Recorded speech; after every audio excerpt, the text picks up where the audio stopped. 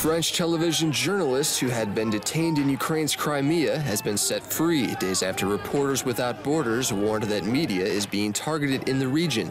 A journalist for Canal Plus was detained by pro-Russian forces at a military post in the Ukrainian town of Simferopol. He was released several hours later. It is one of many reports of journalists being detained.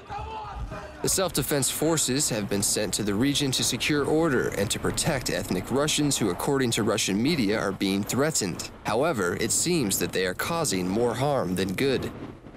Tensions are high in the Black Sea Peninsula due to the occupation of the region by the pro-Russian forces who have taken control of the regional parliament. A controversial referendum is scheduled for the 16th of March that could make Crimea a part of the Russian Federation, a move strongly condemned by a majority of the international community. The targeting of journalists is part of a systematic campaign aimed at cutting off the truth about the referendum and the events unfolding in Crimea. The information blackout has seen Crimean television channels taken off air, leaving viewers only with propaganda-infused Russian channels.